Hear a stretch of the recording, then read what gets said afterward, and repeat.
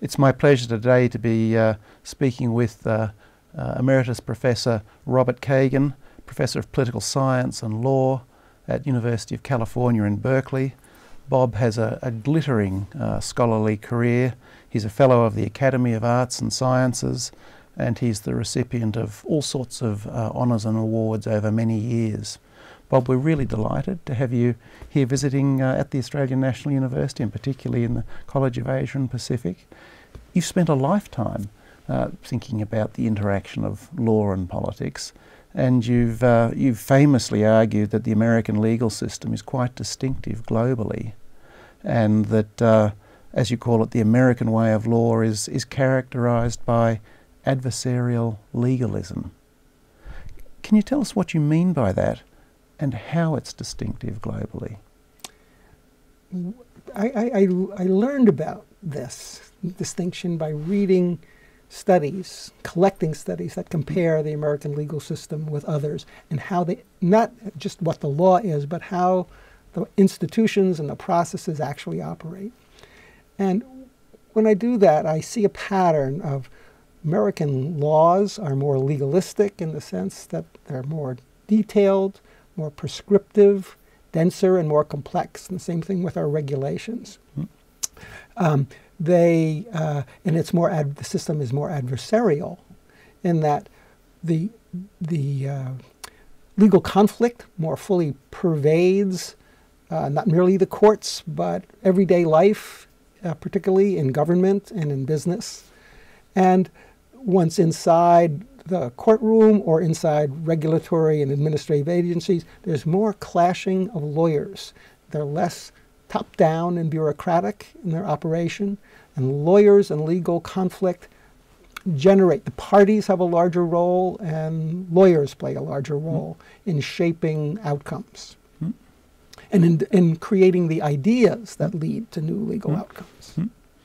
One of your themes that intrigued me was the way you've emphasised that we need to understand legal systems as being embedded in wider social and political contexts. And you've pointed out that in your own country there's been a powerful conservative challenge to what had been established norms and practices in the legal world. And that's particularly been over the last 10 to 15 years that this has been evident. Can you tell us some more about that and what some of the consequences of that, as you call it, conservative counterattack have been? I think I think of it as a counterattack, or maybe even a backlash. Adversarial legalism has been part of the American legal system, part of the American way of governing itself from the late 19th century. The late 18th century, when the constitutions of the state and the federal governments were created.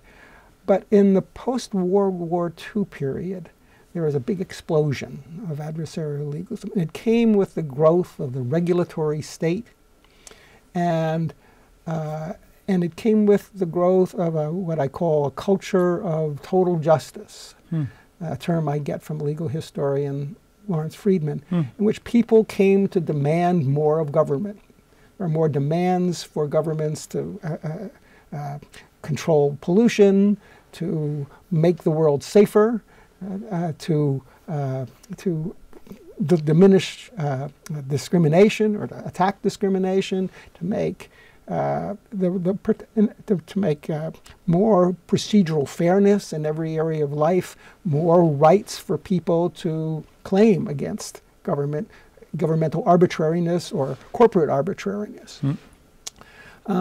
And this led to a much more activist mode of constitutional and statutory interpretation by courts, and it led to much sweeping legislation that was enforced to a large extent by litigation as well as by governmental agencies. Conservatives have seen this as, in some ways, anti-democratic, thinking that too much authority goes to regulatory authorities and to courts. But more importantly, I think the backlash comes from the business community that doesn't like being sued all the time.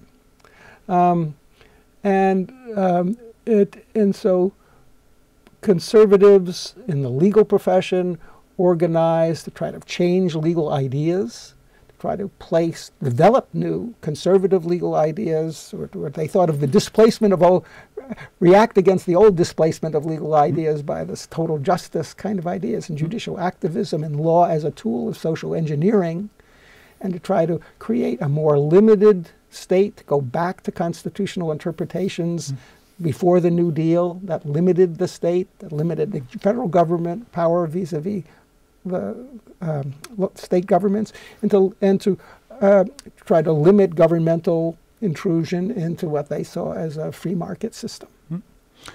Is it too early to say, or would you say we've reached the high watermark of conservative backlash or rebalancing, or whatever term one would like to use? I think it's hard to know that, because it's really a matter of politics. You can have these clashes of ideas, the ideas that supported adversarial legalism, the ideas of total justice, the ideas of judicial activism, of rights claims against government as a good way of running a country, to be more concerned about the have-nots rather than the haves.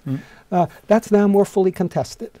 And the extent to which the courts and the legislatures and the regulatory agencies move toward one or the other of those poles depends on the ebb and flow of politics.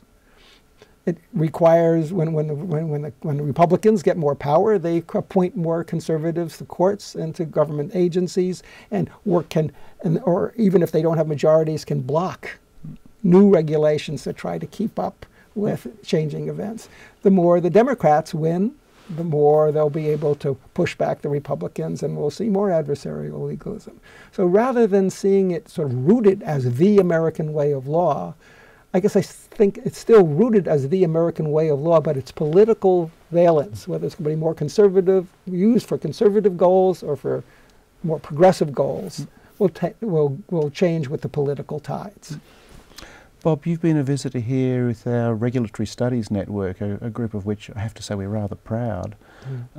As you know, we've got a big interest in Asia and the Pacific. What lessons do you think that we might draw, those of us whether living in Australia or living or working around the Asia-Pacific region, any sorts of lessons that we might be drawing from your work in thinking about countries over this side of the Pacific Ocean? That's a good question, and I should say I'm a big fan of your Regulatory Institutions Network here too. People who study regulation around the world think of it as the Mecca for that kind of work. There's a lot of aspects of adversarial legalism and about American regulation that one might criticize. People all around the world, legal bureaucrats and many law professors will say, be careful when the more rights we give and the more power we give to courts and to lawyers and to litigation. Be careful, or we might end up like the United States. Because there's been a lot of publicity about excessive litigation or giant jury awards or high legal costs that tie up both government and business. I think the lesson that I draw from that is, don't worry about that, because there's such a large gap. You could, if the United States is over here and the power of litigation and lawyers and parliamentary systems, which are mostly exist in not only in Australia but in other Asian democracies, are sort of over here. You can add a lot of legal yeast to your cake and not end up being like the United States.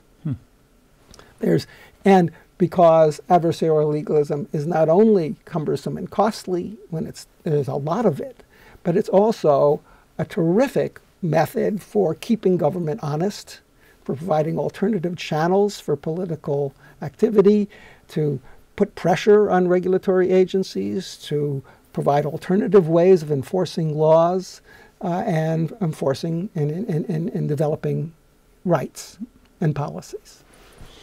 Bob, it's been wonderful to have you here as a visitor. Let me just say, for any students that might be watching this little clip, if you're interested to know more about Bob's work, be sure, of course, to be reading his books. But if you want to be in contact with him, you can find him on the internet without too much difficulty, or you can be in touch with me and we can put you in touch with him. But for now, Bob, let me say thank you to you for taking time to be with us. It's a great pleasure. It's a wonderful university to visit, and it's been a joy for me to be here. We'll have to get you here for a third visit. I'll try.